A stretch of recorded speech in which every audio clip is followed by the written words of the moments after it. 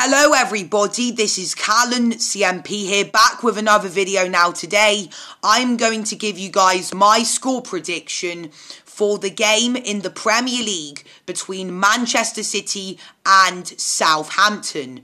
If Man City win, they go 14 points clear of Manchester United. I think it's going to be a 2-2 draw. Che Adams will get the opening goal for Southampton 6 minutes in, before Sergio Aguero will get an equaliser for Man City right before half-time. But then Southampton will get back in front through a brilliant strike from James Ward-Prowse.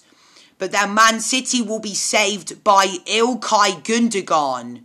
Thank you for watching this video. I will see you all on the next one, and bye.